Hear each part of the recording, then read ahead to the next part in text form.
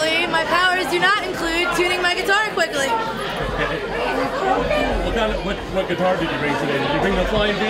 This is a chop job between a Gibson Epiphone and, yeah, pretty much the Gibson and Epiphone V. Awesome. And it's got these funky prototype Van Halen pickups that they ended up never officially making, but they're super hot.